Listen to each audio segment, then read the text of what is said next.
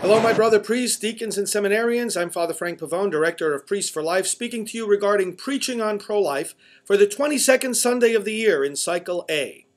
Jeremiah and the Psalm for that Sunday talk to us about the thirst for the living God, and this is the basis for the Church's pro-life stance. Our work to defend life is based in that thirst for the God of life. His kingdom of life has captured us, it has enthralled us, and that's why we want to spread it to others and to have others possess its gifts, first and foremost of which is life itself.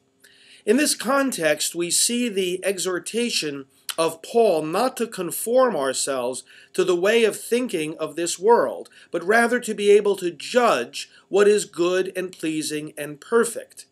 Well, discernment is needed in the midst of a culture of death in order to always know what John Paul II said in Evangelium Vitae, namely that life is always a good.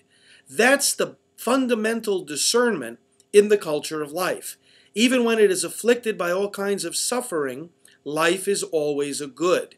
Peter experiences the temptation to reject suffering, reject the cross, eliminate distress from our lives. And that's often a temptation in the culture of death.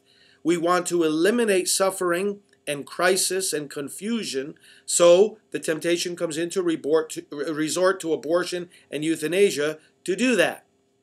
And the Lord says, no, we embrace the cross, not because we're looking for suffering, but because we understand its meaning, its value in Christ.